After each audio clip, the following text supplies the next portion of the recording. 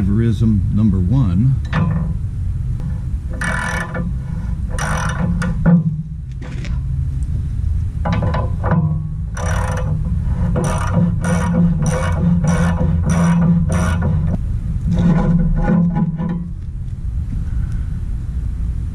It's much shorter than the new one. So, MacGyverisms we go. Alright, as you can see, let me get on the other side here where it's lighter. As you can see, the holes, the big holes, these big holes here don't line up. Look, there's a quarter of a hole and a quarter of a hole. So, I just may drill those holes out bigger as far as it'll go. So it looks like I have got to drill that out and drill that out. So that's aluminum, so it won't be too terribly bad. All right, MacGyverism. Now what I'm actually thinking about doing is, this is a zinc plating. I'm actually thinking about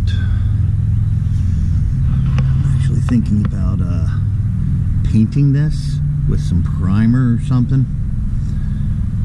What I'd love to do, but I just don't have any material, is I'd like to make a big step here out of something, because this is where I step.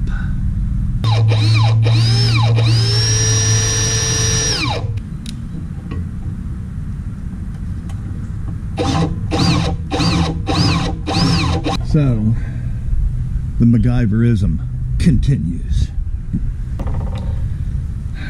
This is why I'll never own a battery-operated boat or a battery-operated vehicle, because now my cordless, both batteries, shit the bed, and I have to bring out the big guns. I got this little file thing. I'm having to go in and file out the hole that I'm making here. This is a disaster because none of the holes line up, and I was just guessing that it would, and it don't. I'm wondering now, will paint stick to that? It's probably worth a try.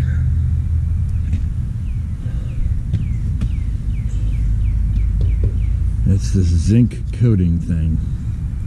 This is a Titan 21,000 pound, and it's a 2 5/16 ball. I think those 2 bolts, since they held it for the last 16 years, they'll hold it now. Alright, I think I might paint it, or at least try. So I'm going to take it off and put some paint on it. Well, that little step bit, I guess you could call it, it's not really a step. It's got a cutting edge on 2 sides, but it's one of them cone-shaped bits. That right there was the day saver from Harbor Freight, and the damn thing's still working, and it's been abused.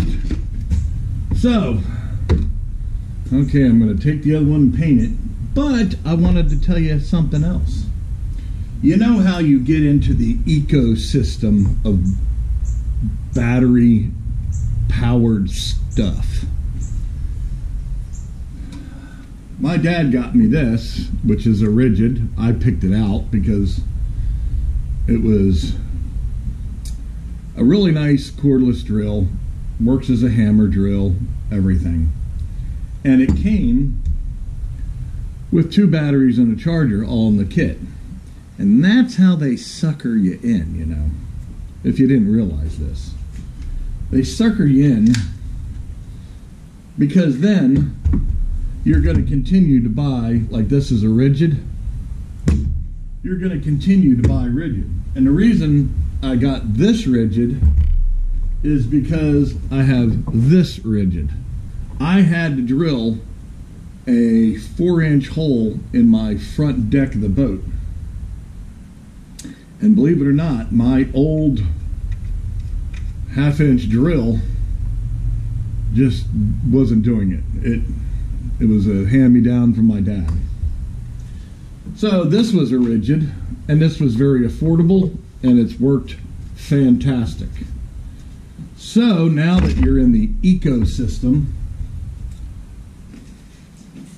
I got one of these to vacuum out the boat up in the anchor locker and to get the constant sand out of my truck, because where the ramp that I use piles up with sand and the city doesn't do shit about it. They let a sand dune grow right where you're backing down.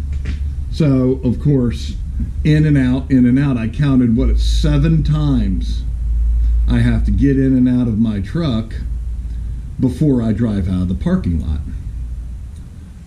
And the 7th time is shutting the door and driving away. And I literally bought this with my proceeds from the Tools of the Trade page, my Amazon affiliates page, you know, where you go and you can select something off of there from a review, let's say, and I get little pennies, and it takes months to accumulate these pennies. So remember, I did that video about that really crappy little body camera. That is a video recording device. I am testing out a little tiny body cam. Well, I took that back because it was a POS, if you remember. It was like 1990 digital camera technology. I took that back.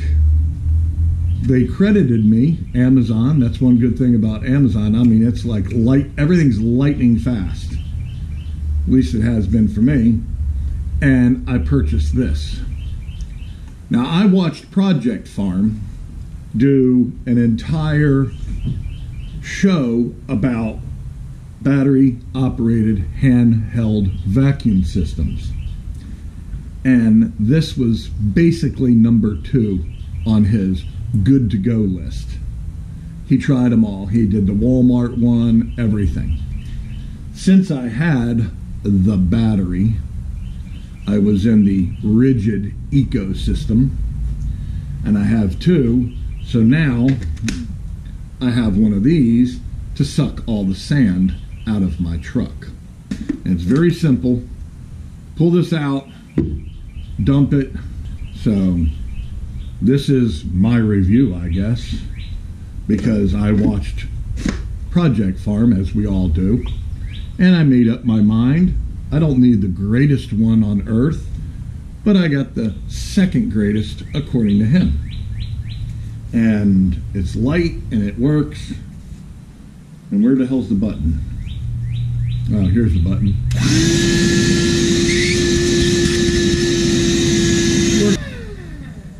Works pretty good. It's nothing unbelievably outstanding, but it does the job of picking up sand. There's the ecosystem of rigid tools. Well, I guess I ought to wipe this down with some acetone or something. And as you can see, on this one, I primered it all over the place. Here's the box that this one came in. If you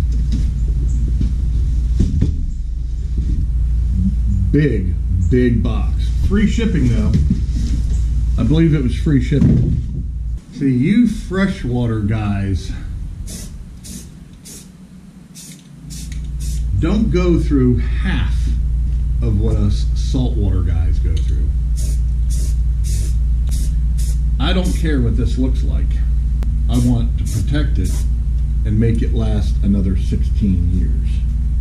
For $238 with tax, it better last. That's all I can say. All right, I just figured something out, and I'm so happy. This here is the Matson floor grip paint that's all over the deck of my boat. And this is some bad-ass stuff. To get this all the way from Tukwila, Washington is about $65 or more per gallon.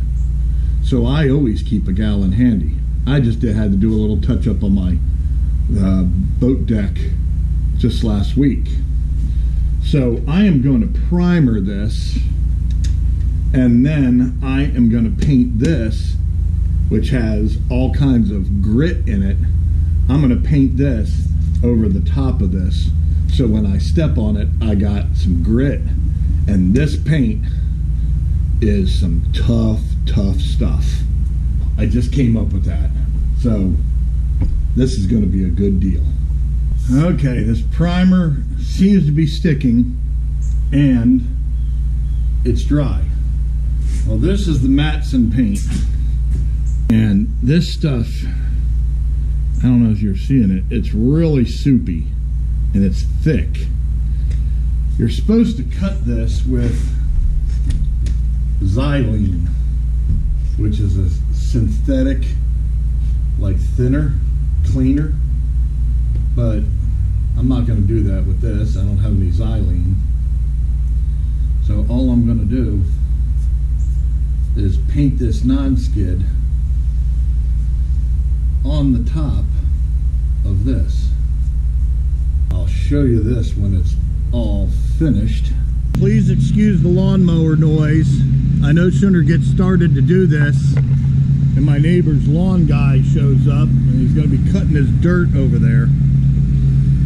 Here's the end project, all covered in non-skid paint. So I'm very happy with it now that it's over. And I'm going to be stepping right here, and it's nice and textured. This paint really like coats everything, so it works. There you go. Just a little bit, you know, over the top, as I always do. So I really got it over here too, because I bang into the end, letting it sit out here in the sun. So, all right, all finishy. I don't have any more projects to do.